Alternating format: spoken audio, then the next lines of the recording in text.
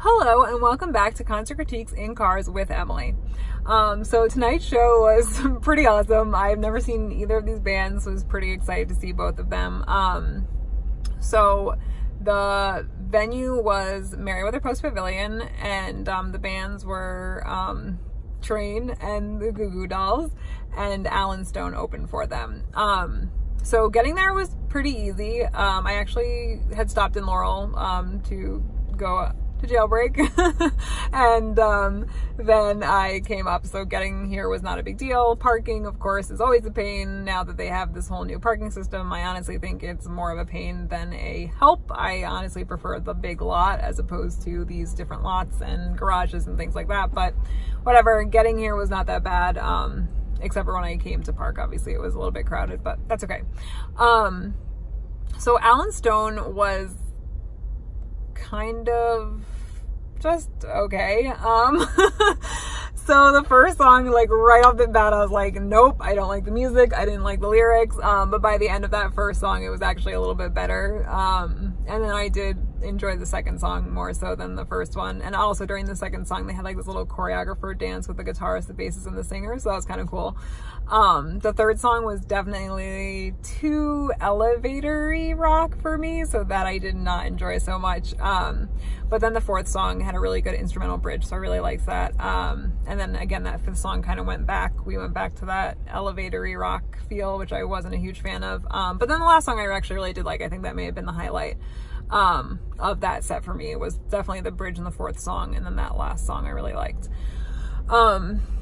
Goo Goo Dolls, oh my gosh. So initially I like really was kind of upset that Goo Goo Dolls was going before Train, because I felt like I knew and liked more Goo Goo Dolls songs than I liked Train songs.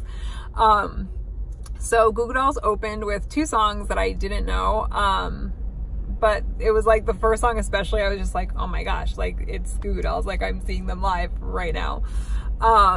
And then after that they played Slide, which again was just like such a fangirl moment, and just like all the subtle changes, it was just so good. It's like, you know, holding notes, keeping words, and then adding them later. Like it was just such a good way to like get me even more pumped about the fact that I'm seeing Goo Goo Dolls.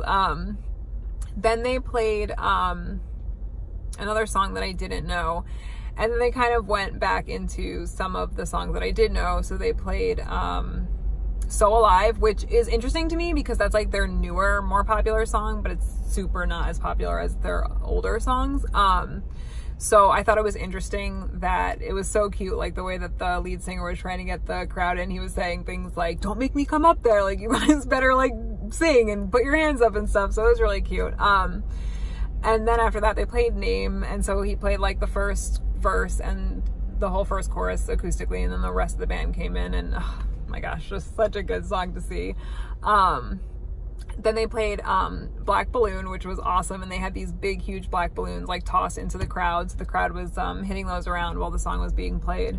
And again, then they kind of played some stuff that I didn't really know, although they did play a new song off of their newest album that's coming out this fall, Miracle Pill, and I definitely had heard that before. That actually may have been in the running for one of my songs of the week on my song surveys, and so I definitely had heard that song and I really did like it, and the chorus was especially good.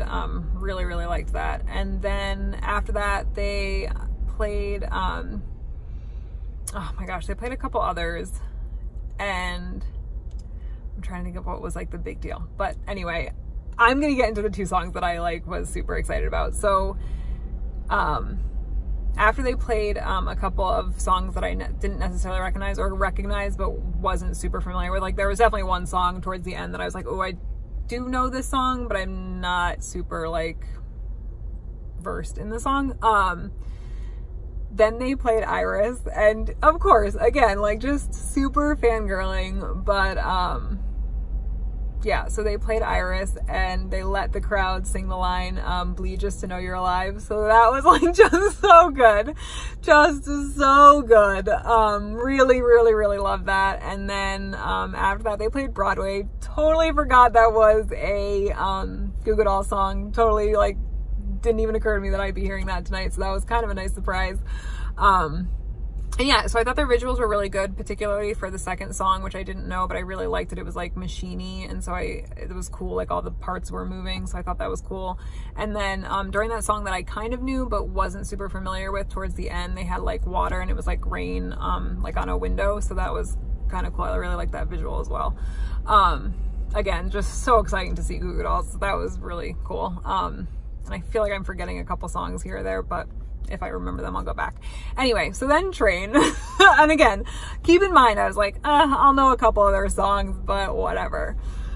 So first of all, I love that they come out to the sound of a train. I think that that is fantastic. A little bit cheesy, but super fantastic. And then their first three songs I like totally knew, and I was really surprised. The first one was Calling All Angels, which I was, again, like, didn't really think that that was a Train song, so I was just like, oh, I know this song, this is great. And then the second one was, like, I don't remember exactly what it's called, but it has something to do with, like, different ways to die. So again, that was just, like, a fun, upbeat, good, like, pulling in song for the crowd. And then the third one was a song that I knew and totally recognized. I want to say maybe if it's Love or something like that. I don't know. I could be totally wrong, but I definitely recognized it. It was definitely a cool song. And again, I was like, oh wow, I like know a lot of Train songs. So that was really fun.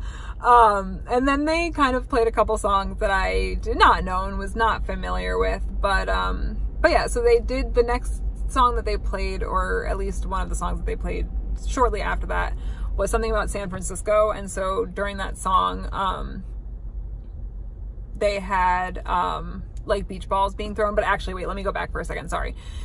So during the third song, which I totally knew, he went around the crowd and so anyone who threw up their cell phone to him on the stage, he took a selfie. And so that was pretty cool. And I mean, like, people were just chucking their cell phones, then he would throw it back to them. So that was awesome. And actually at the end of that song, he took his own cell phone out of his pocket and was like, all right, I'm going to take a, you know, video of the crowd to like get crazy. So he did that, and then he actually threw his cell phone off stage, which was, again, impressive that he just trusts that the guy's gonna catch it. So but yeah, so that was cool. And then so for the San Francisco song, he actually took the camera of the camera guy and was pointing it to the different sections of the crowd and asking them to sing the part of the song that was being like part of the chorus, that would be sung eventually. So that was kind of cool. Like, he was like, all right, this side do it, and he was like pointing the camera, okay, this side do it, all right, the middle, the lawn. So I really liked that. I thought that was an interesting and very like unique and cool touch. Not very many singers grab the camera from the cameraman and kind of pointed at the crowd, so that was pretty cool. Yeah, so then after the San Francisco song, they again, the order of these songs might not be super correct, but so they played Meet Virginia, which I like totally forgot about that song. Didn't even realize, would have never guessed it was by Train. But again, it was just such a pleasant surprise. It was really awesome. So I really loved that song. And what I loved about it was, so the lead singer went off the stage at one point and during that song told us that the guitarist was from Baltimore. So he was like, well, he's like, this guitarist like needs a second chance at that. That was like a terrible guitar solo, so he needs a second chance at it. So that was actually pretty cool. The second guitar solo was awesome. And also though, so then he came back on with a Train shirt and he was like, all right, I'm going to throw some shirts. And so as the band is playing, so he signs it, and then as the band is playing, still playing their instruments, he goes over to each band member and has them sign the shirt. So that was pretty cool in and of itself. The fact that like they were like literally live signing things on stage. Again, something I'd never seen before, so that was really cool. And so then after that, or even before that, I'm not, again, forgive me, it's a lot to remember. They played like slower songs. So the first one was for military, and he said that he wrote that with keeping in mind that people were being deployed. So that was kind of cool, and again, like a slower song. And then he played another song, Marry Me, and talked about how he forgot his anniversary 2 weeks ago.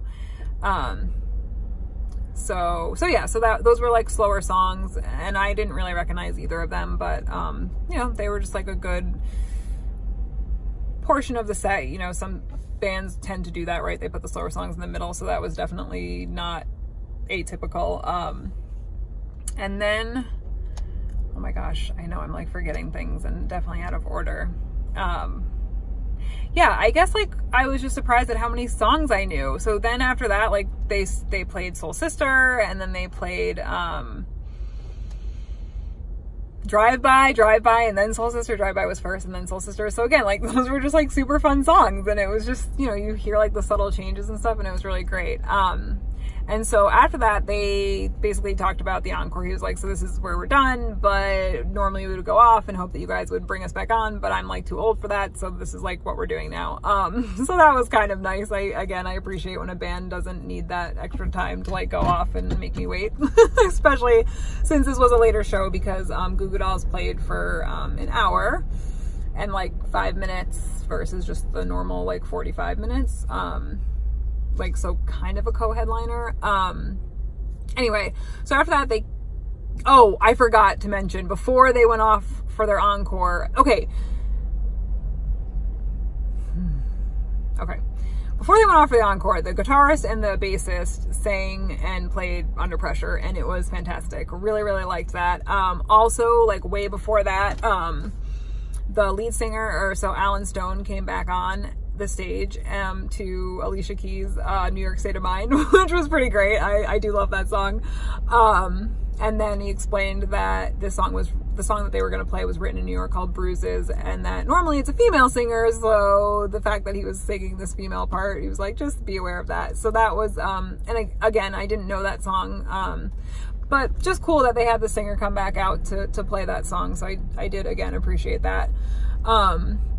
Sorry, so now jumping ahead, see, I knew I was going to remember things out of order. But, okay, so then after they went off for their encore, they talked about, so this is again right after Soul Sister. They played what to me sounded like a classic rock song, and it literally could have been like a cover, and I honestly would not have known, but it was definitely the low point of their set for me. I was not a fan of that song. I tend not to love that style of music in general. So that was a really hard one for me to get through. And then at the end, he definitely did play like notes, or at least a part of a like classic rock song that I recognized. So I was like, wait, is that the song from the beginning? But I was like, I don't think so. So I don't know. If you know, please comment and let me know, because I'm just totally ignorant in that area of music. So yeah, so that was definitely the low point for me. And then after that, they played Drops of Jupiter, which was just so good. Like, again, fangirl moment, that's like, oh God, I just, so many nights listening to that song on repeat over and over again. So yeah, that was pretty great. I was really excited about that song. Again, like so nerdy, and I'm so glad that was the last song. I was a little bit afraid that they were going to play another song. So I was really, really glad that they didn't, and I was really glad that was the last song.